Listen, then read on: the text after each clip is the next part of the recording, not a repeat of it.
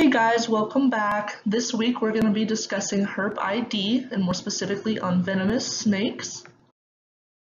The first one out of the 4 venomous snakes of Texas is going to be the copperhead. Now this snake is going to be found mostly in the eastern region of Texas, however it could be found pretty much anywhere in Texas. It's not as lethal as everyone makes it out to be. You can identify it pretty easily by its copper color. It's going to be pretty unique to this species of snake.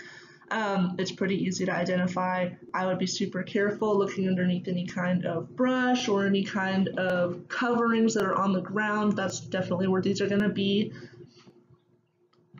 The next snake is going to be the coral snake. This is going to be much more of a coastal snake. It kind of spans around the entire Gulf Coast area. The really similar snake to it is going to be the milk snake.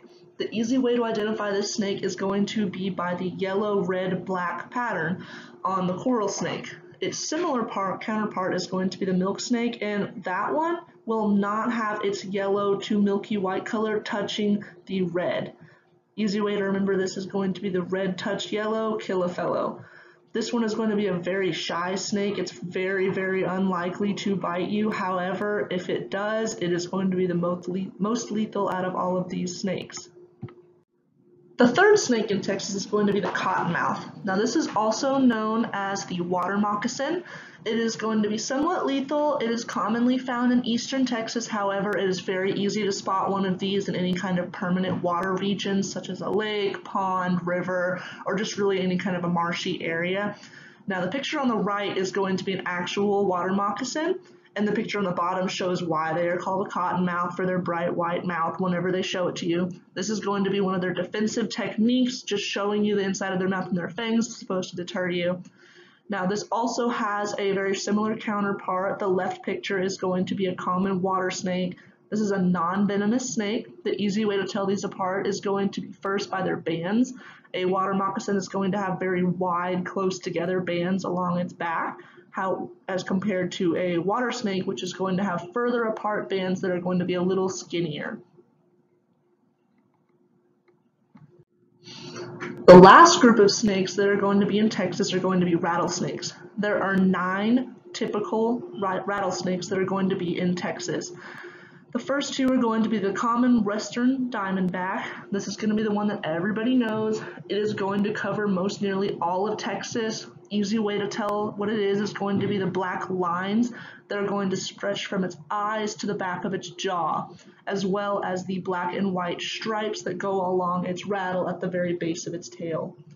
The next rattlesnake is going to be the timber rattlesnake. This one is going to have a chevron pattern that kind of goes all the way from its head back to its tail. It also has a black tail and is usually going to be anywhere from a brownish to a yellowish color. This is going to be found in the lowland forest or near any kind of body of water.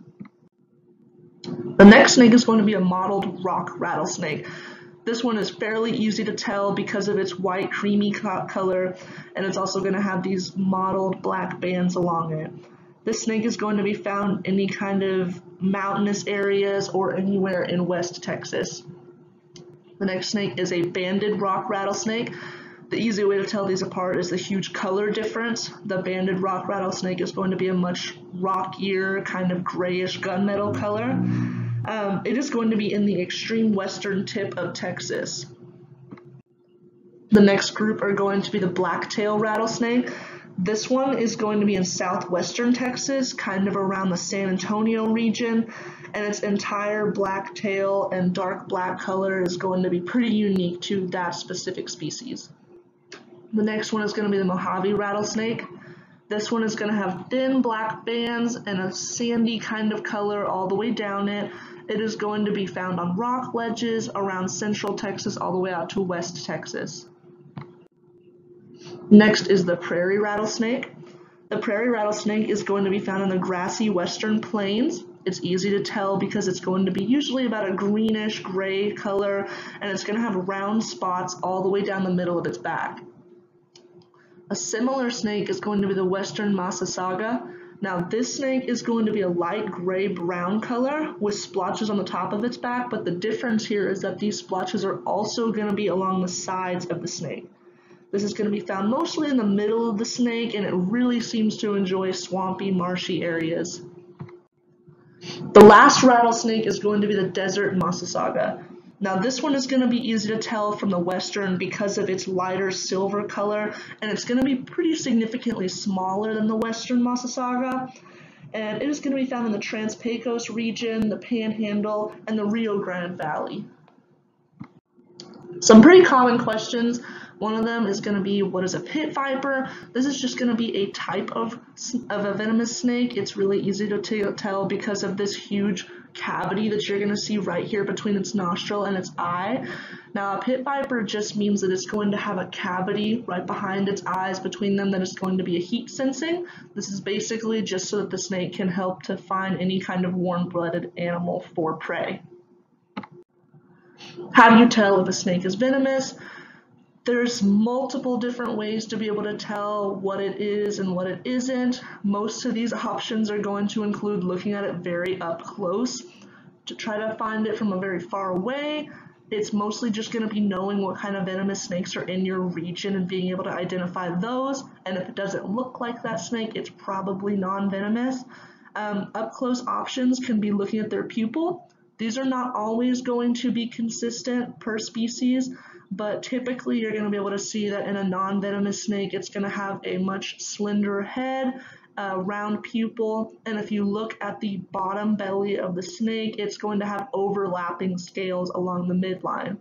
If it's going to be a venomous snake, you can typically see slanted eyes, you're going to see a pointed snout and a much wider head, as well as straight scales all the way along its underbelly. Lastly, what should you do if a snake bites you? If it's venomous, absolutely nothing. Do not try to suck the venom out. Do not try to restrict blood flow. Do not put ice on it. Do not try to put an incision near it to relieve the pressure. Leave it alone.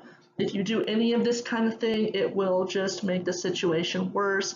A really helpful tip can be, especially if it's on your hand, immediately remove any kind of jewelry or clothing that's going to restrict the site, because this is going to make it much, much worse. Now, if it is a non-venomous snake, you don't have much to worry about. You can typically put pressure on it, just wrap it up.